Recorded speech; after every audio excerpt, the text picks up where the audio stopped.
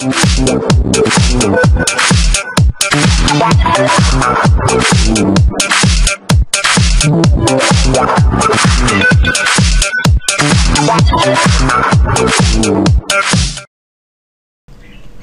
this is DW96 from groovyPost.com, and if you like reading books on your computer, then this next tip is definitely gonna be for you.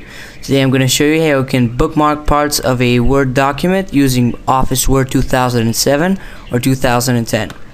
So to start off, open up your document and then mark the text which you'd like to bookmark.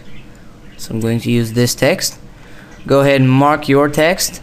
Then go to the upper ribbon, click Insert, and then click Bookmark. From here on, you need to enter a name for your bookmark. Make sure that it has no spaces, otherwise Word will refuse to save it. So I'm just going to type in Bookmark. And then click Add.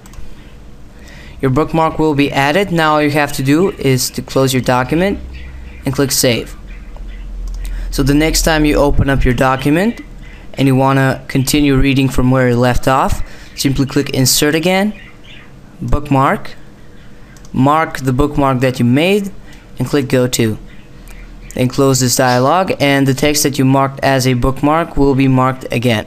Now you can continue reading where you left off from. Thank you for watching this tutorial. For more cool tutorials, visit groovyPost.com, and we'll see you next time.